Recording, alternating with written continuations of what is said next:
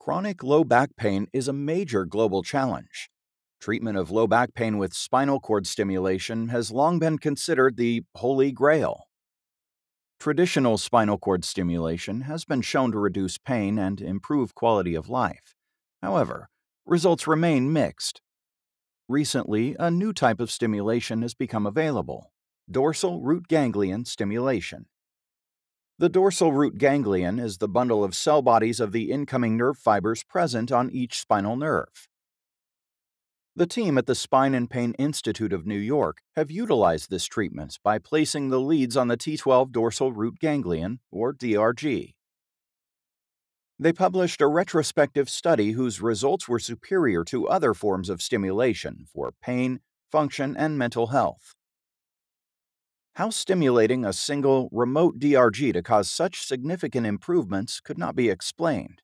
This led the team to research the underlying mechanisms of action.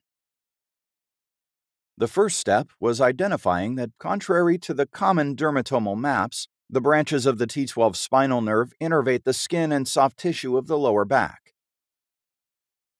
The T12 spinal nerve enters the spinal cord at the bottom of the T10 vertebral level. The pain and temperature fibers then enter Lissauer's tract to ascend 1 to 2 levels. Thus, the T12 pain fibers enter the dorsal horn at approximately the T8 and T9 level. The lumbar spine is innervated by multiple nerve branches at each level. The lumbar discs and vertebral bodies are innervated through the sympathetic nerves, which converge at the L2 level.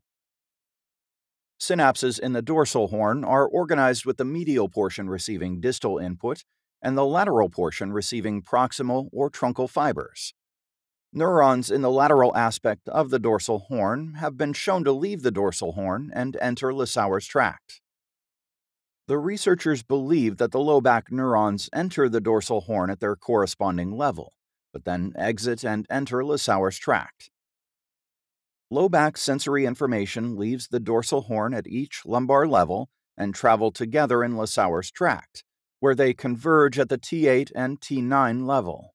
At the T8 and T9 level, the converged deep lumbar spine pain fibers receive the final piece of sensory information from the low back, which is from the skin and soft tissue from the T12 spinal nerve. With the full sensory information, the nerve fibers make their way up towards the brain. The DRG stimulator uses small amounts of electricity to activate the body's natural inhibitory mechanisms. Placing it at the T12 level activates inhibition at the T8 and T9 convergence point, blocking lower back pain fibers from traveling to the brain.